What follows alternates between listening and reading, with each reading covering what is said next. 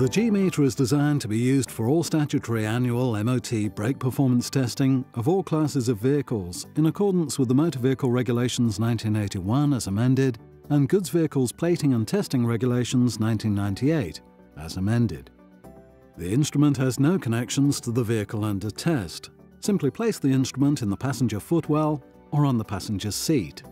Now press and hold the yellow button until the instrument displays 00, which after a short time will change to Go. Now accelerate the car to a speed of 10 miles per hour or beyond. Apply the brakes, as in an emergency situation. This triggers the instrument. The instrument senses the beginning and end of the test and displays the brake efficiency reading on the display. Connect the optional Turnkey AP1300 printer to the instrument. Now by double-clicking the yellow button, the test results are printed for your records. The printed results also show left or right pull due to brake imbalance.